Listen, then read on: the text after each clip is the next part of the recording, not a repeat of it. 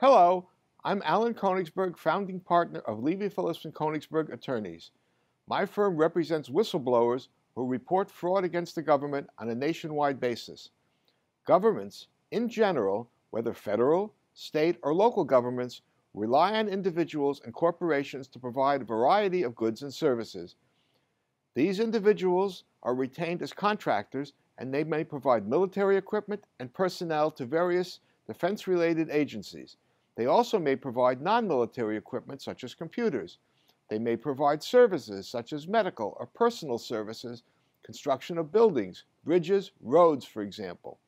If you have information and evidence that a government contractor has defrauded a government agency, and you come forward to provide this information, and it leads to a government recovery, you may be able to share in the proceeds. Contact us immediately by phone at 1-888-372-8387